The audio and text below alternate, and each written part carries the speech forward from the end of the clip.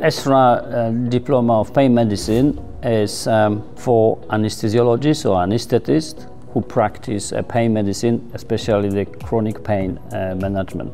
So they have to have experience within the chronic pain as well as the post-operative pain.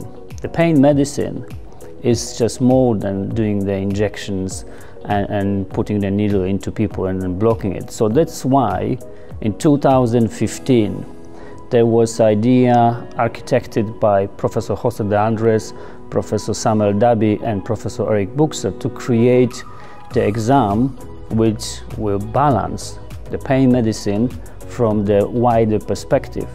So not only from the perspective of anesthesiologists and the regional anesthetists, but also looking into the basic sciences, looking into anatomy, physiology, pathophysiology and pharmacology, and putting it all together and integrate with the clinical practice. So at the moment we have two parts of the exam.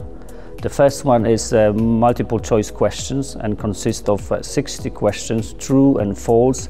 So it's a mixture of the basic sciences and the clinical experience. And the part two is a viva exam and consists of a clinical scenario, pharmacology, pathophysiology, pain syndrome and a pain intervention. From my experience, what I observed, it's just about your motivation. Why do you want to take this exam? What you're going to prove for yourself?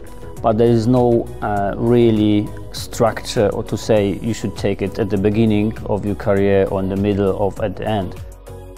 At the moment, we have a passing rate for both the viva and the MCQs around 60%. So it's not the easiest exam, because the pain medicine is a vast subject.